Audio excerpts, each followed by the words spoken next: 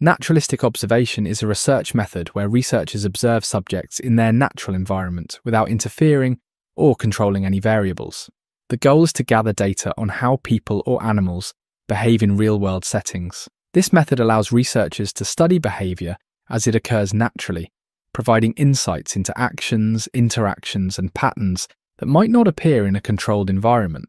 Researchers use naturalistic observation when they want to study behavior in its most authentic form, without the influence of a lab or experimental setting.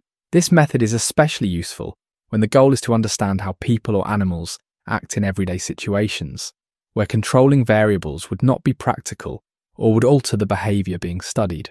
Now let's look at some examples to better understand how naturalistic observation works.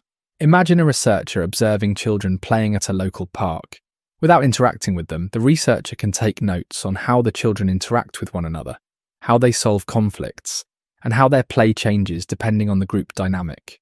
By watching in a natural setting, the researcher gains insight into social behaviours that might not emerge in a controlled environment. Another example could be studying animals in the wild.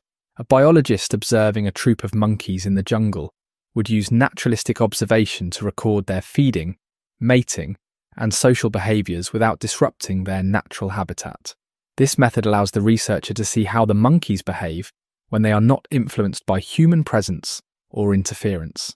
In both cases, naturalistic observation provides authentic data by capturing behaviour as it naturally occurs in real-world environments. Now let's look at some strengths of naturalistic observation. One strength is that it offers high ecological validity, meaning the behaviour observed is more likely to reflect how people or animals act in real-life settings. This is because the researcher doesn't manipulate the environment, ensuring that the subjects behave as they normally would. Another strength is that naturalistic observation allows researchers to study situations that can't be recreated in a lab.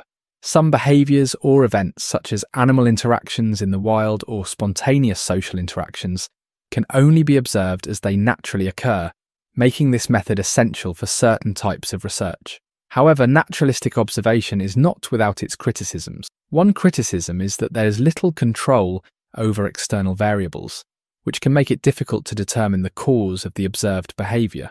Since researchers cannot control the environment, other factors may influence the behaviour, making it harder to draw clear conclusions. Another criticism is that observer bias can be a problem.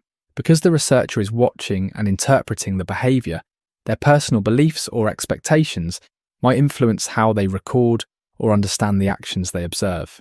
This subjectivity can lead to skewed data if the researcher isn't careful to remain neutral. For a detailed written introduction to naturalistic observation, have a look at my article in the pinned comment. To learn about other research methods, check out the videos on the screen.